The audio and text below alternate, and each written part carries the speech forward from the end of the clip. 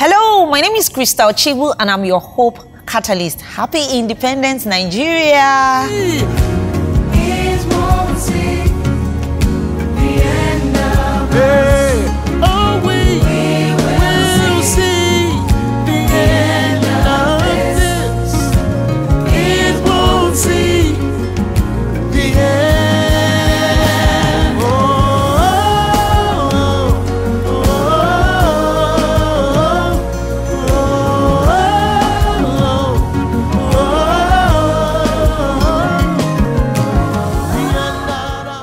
It's our Independence Day, and I want to thank God because as a nation we are still together, even though a lot of things, have tried to pull us apart as a country. So I still think it's good that we're here. So happy Independence.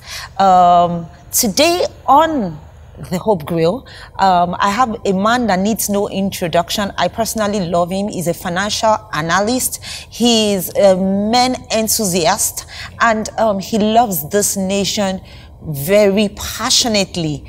It's none other than Mr. Yinka Ogunobi. You're welcome to the Hope Grill. Thank you, Crystal, and happy Independence Day, Nigeria. Happy Independence. I know that there's so much, and there's so many parts to you and so many things that we can unfold. But there's this bit that I'm not sure, a lot of people know about, and I know how you've walked through the journey is one that is a fantastic one. So autism is a type of disability that is being diagnosed a lot in our country today. And I know you've had your fair share about that. You might want to tell us what that is about and how it has been so far. Well, it's great. I mean, it's a very emotional subject for me. And I recall when I tried, after many years, to have that conversation, I actually became very emotional talking about it. It's a story of how a father loves a child, a male child, and you see how that child is unable to come to light, is unable to communicate, is unable to be what you always imagine your son to be, and watching that over a number of years was very challenging. To put it in a nutshell, it was a story of denial, and that's where I think most people handling autistic children start from. Most fathers, let me put it that way. There's a case of denial because you see all the evidence in front of you, it's clear in front of you, but you don't want to admit the fact that this is exactly what you see. And so when maybe your wife or maybe somebody else or family member is pointing it out to you, you don't want to admit that, and you keep saying things like it's not my portion, it's not our portion, the boy will grow out of it at some point and all that. And that's exactly what happened to us, to me. And it got to the point where we had a particular experience where I was having a ceremony in my house. I think it was my birthday. And a pastor friend came to pray for us. And the prayer then became a prayer for my son. So the pastor turned around from just praying for me and started praying for my son that, God will open his mouth, God will, heal him. And I became very embarrassed because at that point it became obvious to me that, it's so obvious to everybody what was going on, that there was just something not right with the young man and all that. And so for the first time, I took my wife's advice and I said, you know what, we need to check this out. And there might be a lot of people that are listening to you, probably even seeing signs, and they don't even know what it is. What is autism? And what are some of the signs that people would see or can see, and you might begin to say, okay, I probably need to get help? Yeah, autism, it's the medical name is ESD, and it is a developmental disorder. And the funny thing is that it's not something that can be diagnosed with a blood test or with some kind of medical apparatus. It's diagnosed by looking at certain behavioral milestones. Okay. And the inability of the child to meet those behavioral milestones eventually leads to those kind of diagnosis. And it's worse because sometimes you can't say for sure whether it's autistic until probably when the child is 3 years old. Wow. So you can imagine a child who is not speaking for year 1, year 2, and then you can't say for sure until probably year 3 that yes, the child has, autism. So in a nutshell, it's a developmental disorder, that impacts the child. And what they've tried to do now over the years is they try to develop a spectrum where they try to identify where the child is on that spectrum. So sometimes it can be very high, it can be medium, or it can be low. But the point is where the clinical experts diagnose that this is where the child is on the spectrum. It determines the level of intervention that the child will require. I think I want to dwell a little bit more on you, and especially for fathers. I think, and I could be wrong, I stand a chance to be corrected, that when it really comes to disability and all of that, it looks like the mothers are a bit more receptive, or and the fathers are a little bit in denial. And I know you're a person of faith. Yes. And so, did you ever feel like you were the problem, or something was wrong with you, or did you ever think your God made a mistake or something when it came to your child? Crystal is emotional. I know. I didn't want to accept that anything was wrong with my child, and I think there's nothing wrong in admitting that. I didn't want to accept. But my wife, from year 1, was telling me something was wrong, and there was a part of me that said, no, women are always very, they just want to create problems where there's no problem, and they just want to be alarmist for no reason. And as a person of faith, I relied on, what I felt was what I should do, what I should think, how I should think, and I should not even give presence of mind to that thought that something is wrong. So I dwelled on that. And so whenever she raised up the subject of, let's talk about this, I shut it down. I never allowed it. I never allowed those conversations because I felt that it was not acting in faith. But what changed my view was the realization that the only time you can actually get help is when you acknowledge the challenge. So that denying that challenge is there, it is in itself not helping the situation or helping the child. And that's what I tell people. I tell autistic parents that accepting the fact that the child is autistic is not a defeat. It's actually a kind of release in yourself. And probably a step to victory. A step in the right direction to say, you know what, this is the problem, we're going to solve it. And that was exactly what happened, to me. And I think from my interaction with a lot of fathers as well, it's the same challenge that I've seen. A lot of fathers don't want to accept that reality. They don't want to believe there's anything wrong with their child. And because of that, the family is unable to take action.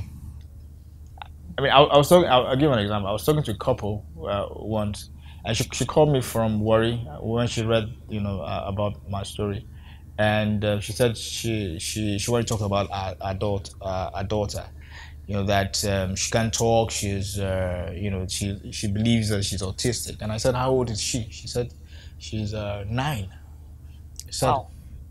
9 years old. I said, and I asked her, when did you know? She said, since she was 2. Whew. And I said, what happened between 2 and 9? She said, my husband refused us to do anything, believing that it's a demonic attack and that the child will find, the demon will go at some point. But that's not the case. So the point really is the earlier parents get the help, seek the help that the child needs, the better chance for that child to be eventually well. And we must tell ourselves that truth. Thank you so much. We'll be right back. We'll just go on a break. And we still will have Mr. Ogunubi in the girl, and we'll be talking a little bit more about what you need to do, the kind of help you need to seek if you have a child that needs help.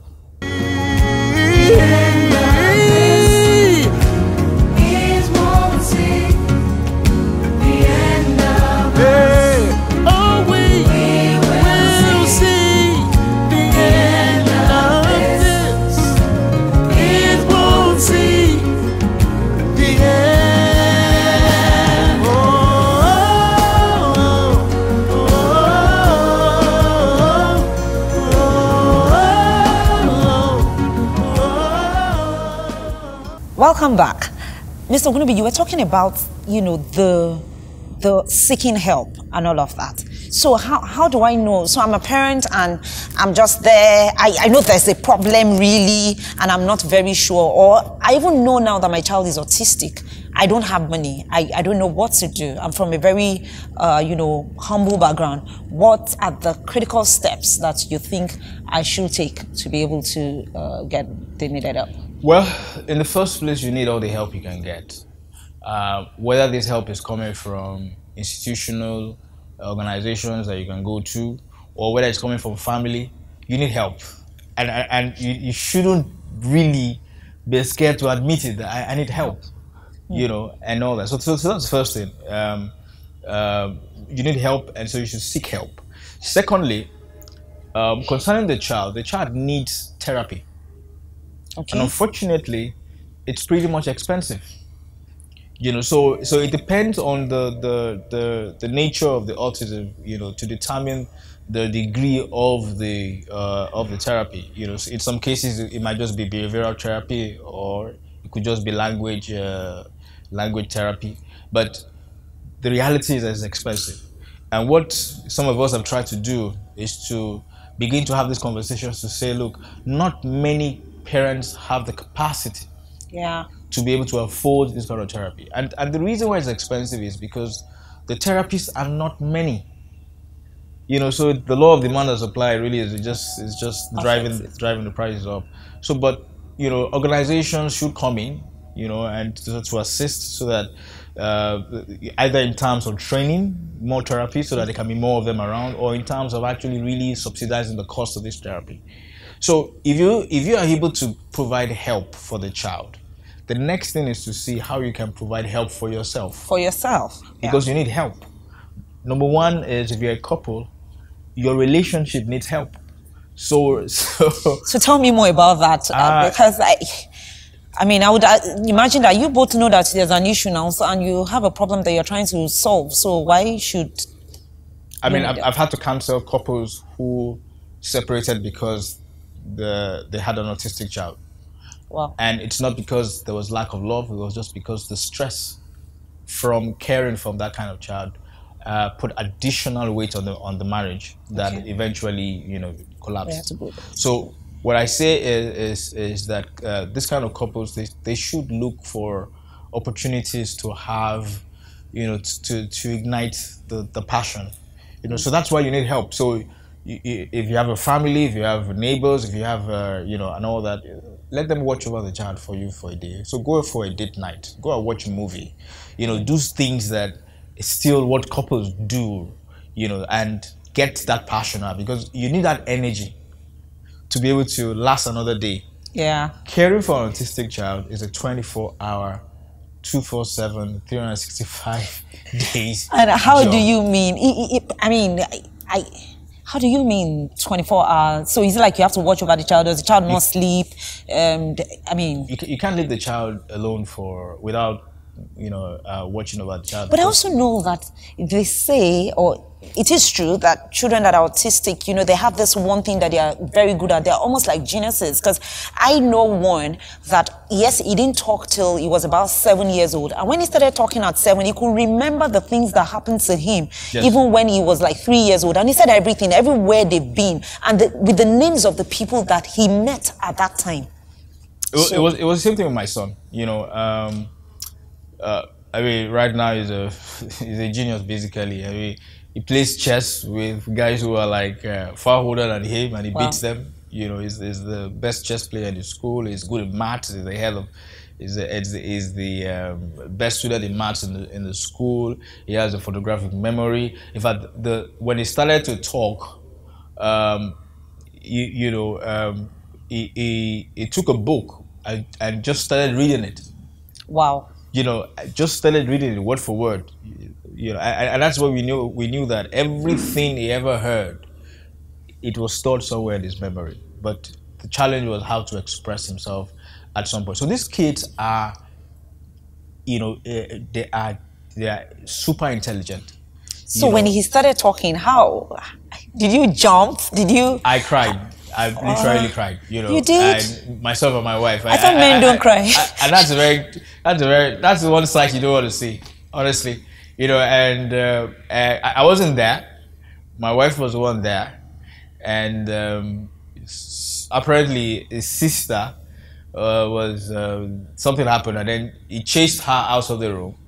And while he was chasing her, he was screaming, "Give me, give me, give me!" Whatever it was, And then my wife had it, and then she called me on the phone and he said, Wow. He said, "Give me," and then both of us started crying on the phone. It was very funny. But ever since then, he never stopped. He never stopped. And right now, the punishment for Daniel for any infraction is 5 minutes of silence.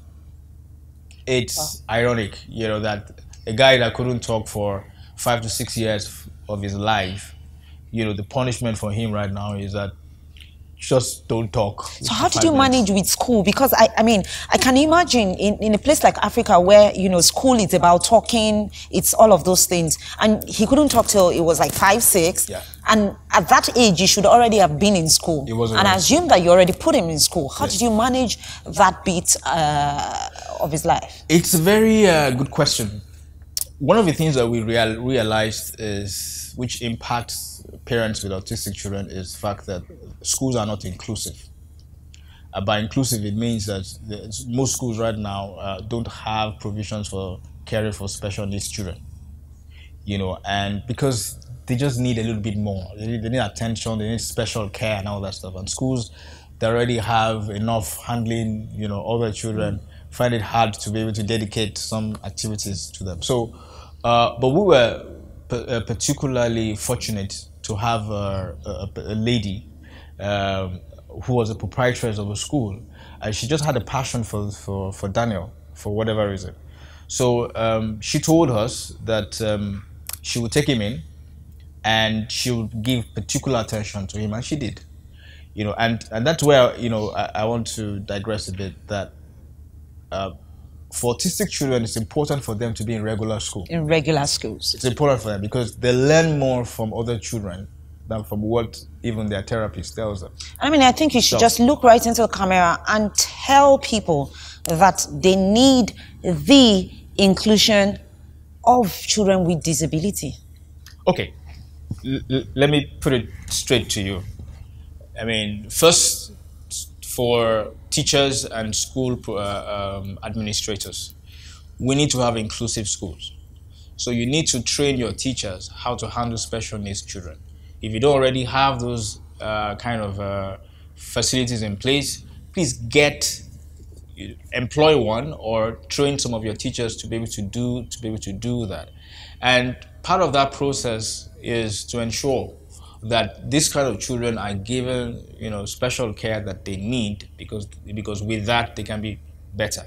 And then secondly, if you are in a position to influence schools in terms of their administration and co, please also ensure that as part of the registration, the schools themselves have shown evidence that they have inclusive facilities to care for all kinds of children, whether they are autistic or they are not. And to the men out there, because I mean, I know you love men very passionately. I also want you to talk to the men and tell our fathers out there the important role that they can play in the life of their children at large, and even the ones with disability. For autistic children or just children? No, I think generally children, and children with disability? Because I mean, you've shown a lot of emotions here today. You've shown how you were. I mean, when you said you cried, I was like, oh, you cried. But I mean, somehow men don't cry. Men don't really get involved. I am privileged to work with a lot of children with disability, and I realize that fathers don't come. They don't come. It's only the mothers that come and say, oh, my child needs to get a prosthesis. My child has cerebral palsy. Oh, my child has Down syndrome. It's only the mothers. So you probably, out of 10 parents, you see just 10 of them will be women and just 2 men will show up. So I just want you to talk to, and I know that you love men passionately and you talk to men a lot. So I want you to talk to the men out there on why they should be involved with their family. So, to the men,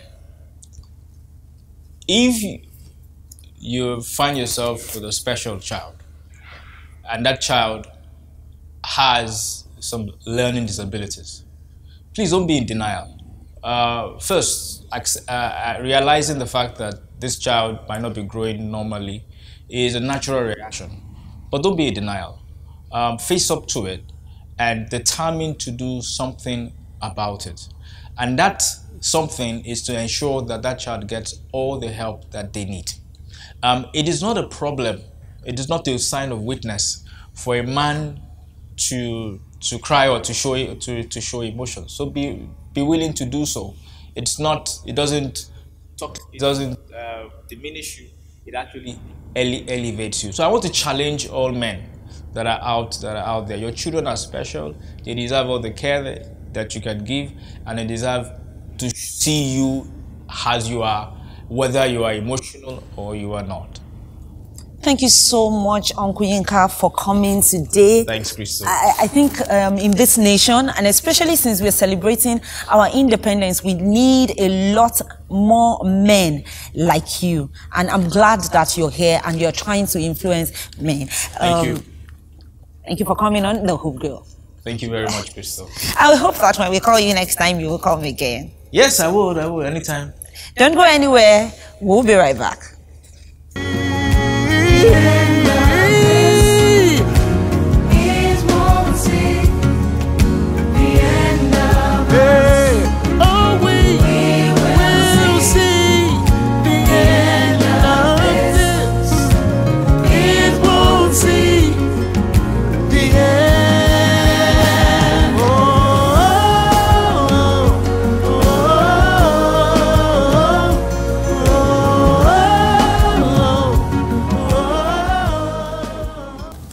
The Hope Grill. I am currently at a crossroad. I don't even know the direction in which my life is headed. Please help. At different points in our lives, we get to the crossroad where definitely we need help. And there's nothing wrong with getting help. Today, if you don't know what you should be doing, there are a lot of therapists, there are a lot of coaches out there. I want to implore you to get in touch and you get help. And also, we have a community called the Hope Grill Community, in which you can join. When you join the Hope Grill Community, you get the access and help that you need, and support actually, and accountability that you need to be able to deliver on your dreams and your goals, and even the goals that you did not have. You begin to have goals. So it's important for you to join a team of people that are going in a positive direction. That way I think you will get help. Quote of the week: hope can get you through anything. I hope you have enjoyed hanging out with us today on the Hope Grill. Remember that it's okay to cry, even as a man. And I also want you to know that it's important for you to get help, the needed help, when you need the help. Until we see again, be hope, do hope, and give hope. And of course, happy independence, Nigeria. Bye.